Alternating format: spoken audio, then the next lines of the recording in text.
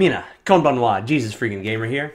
I don't know if you can see it or hear it in my voice. You can see it a little bit of the dishevelment of my hair because I haven't taken a ton of time to do any grooming today. I don't feel so good. I'm kind of under the weather, got a little cold or something equivalent to that.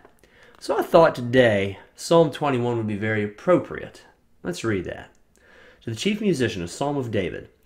The king shall have joy in your strength, O Lord, and in your salvation how greatly shall he rejoice. You have given him his heart's desire, that have not withheld the request of his lips. Selah. For you meet him with the blessings of goodness. You set a crown of pure gold upon his head. He asked life from you, and you gave it to him, length of days forever and ever. His glory is great in your salvation. Honor and majesty you have placed upon him. For you have made him most blessed forever. You have made him exceedingly glad with your presence. For the king trusts in the Lord, and through the mercy of the Most High he shall not be moved. Your hand will find all your enemies. Your right hand will find those who hate you. You shall make them as a fiery oven in the time of your anger. The Lord shall swallow them up in his wrath, and the fire shall devour them. Their offspring you shall destroy from the earth, and their descendants from among the sons of men. For they intended evil against you. They devised a plot which they are not able to perform.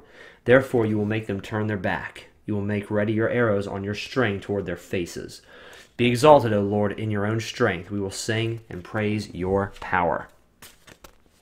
Appropriate. One, that's a shorter psalm, so there's another entire chapter of the Bible read. Some of them aren't as long as the Psalm 18, which I published a few days ago. Some of them are around those lines. They take, like, this was less than 2 minutes. And it's appropriate today because in the middle of my not feeling good and didn't really do much of anything today just because, bleh, don't feel good.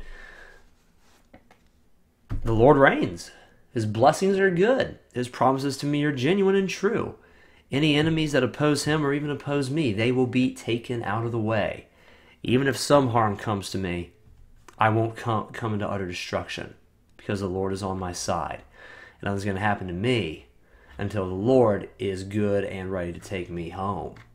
So, despite how things look in the physical, despite how I may feel, I know my God's good. I know my God's king. I know my God's sovereign.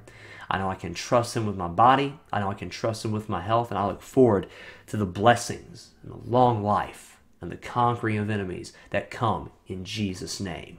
Guys, thank you very much for watching this video. I love you, and God bless.